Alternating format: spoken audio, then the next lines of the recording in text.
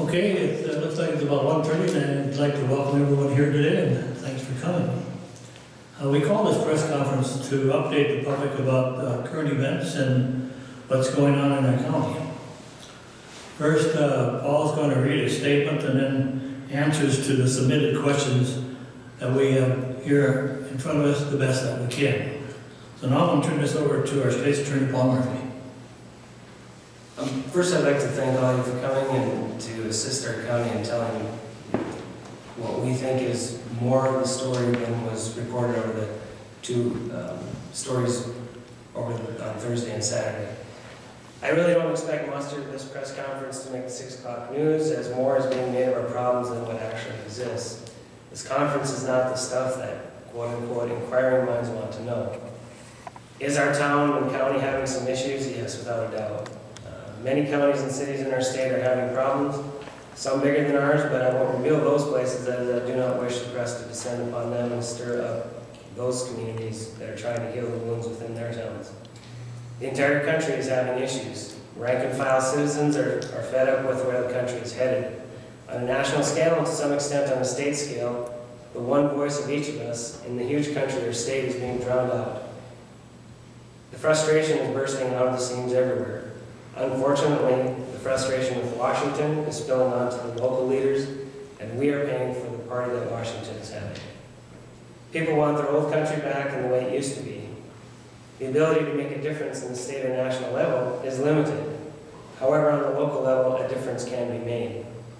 People can still change the direction of local politics, so as a result, they are making their voice heard here. The story mentioned nepotism, strong-arm tactics, bullying, anger, fear, etc. Yet none of the allegations bore any evidence of those things. Courts deal on a regular basis with what can be proven, not what is suspected. Unfortunately, the press can make pronunciations of guilt or innocence, truth or counterfeit, based on what is printed or what is cut out and left on the editor's floor. And we will watch or read or buy what is offered because we love a good quote-unquote red herring. Why do we like red herrings? Because if people are looking at others, they are not looking at us and our faults. We spend so much time pointing at and looking at others' faults and not enough time addressing and fixing our own faults. If we did, we would all be better off by far. Much is being made of the recent resignations, and to say that one event was the cause of all of them is akin to saying that Japan lost World War II because of the atom bombs that were dropped, which would completely ignore places like Guadalcanal, Iwo Jima, and the Coral Sea. Nobody has stated any, quote, smoking gun reason for their resignations.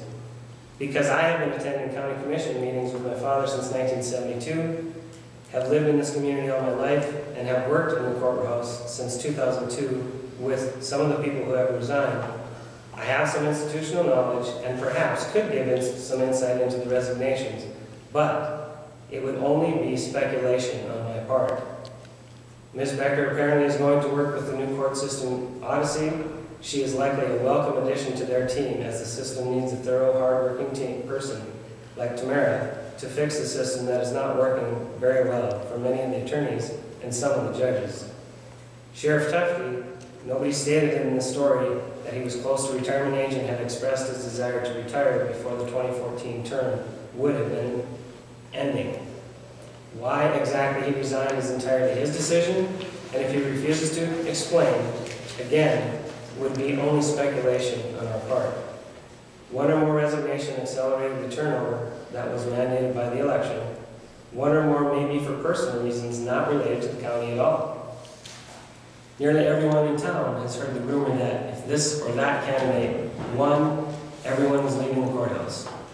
Unfortunately, we cannot individually control what the collective voters decide, and sometimes we do not like the outcome of elections, but we must live with them. I would like to specifically thank Heather Martin and Noreen Barton for cleaning up, once again, the work that others left for her to do when the auditor resigned. It has been happening for many years. I appreciate their willingness to soldier on. I would like to thank the city police force and the police chief for assisting the county's efforts in covering the law enforcement needs. I, in good conscience, will not take my ball and go home if I don't like the score at halftime. Our town is not mean-spirited and do not carry the small-town mentality that is divided against itself. We all need to soldier on. We all need to care about the direction our communities are going. Care and concern for our communities is not something that comes from having a job. It comes from adopting the community that we live in and taking that community and its people into our hearts. The people of this community have been in my heart and in the heart of Mr. Bill Bauer all our lives. Mr. Bauer has spent years as a lineman, quote, keeping the lights on for area residents. He's frozen his backside on more than one occasion so that others can stay warm. His family has served the community in financial, health, public utilities, and law enforcement, all of which take care of others out of the care and compassion for people. For years, my mother helped heal the physical injuries and diseases in this community and had a sincere love, care, and compassion for every one of her patients. During those same years, my father served the residents of this county as commissioner and took care of the county residents and the governmental needs and taxation issues. Those people have instilled that same care and concern for the people of this area into me. This does not come from our job, it comes from caring about the future of the county. It comes from seeing and caring for our neighbor and their children and their future.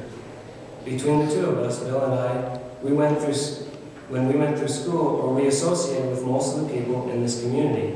We know their children, we know their grandparents, and we want the best for their family as much as our own. We do this out of love and care for our town and our country and our region.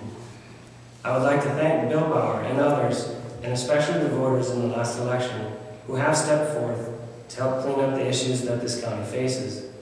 The individuals who have stepped forth have subjected themselves, and now our families, to public scrutiny, bullying at school, taunting, internet attacks, etc.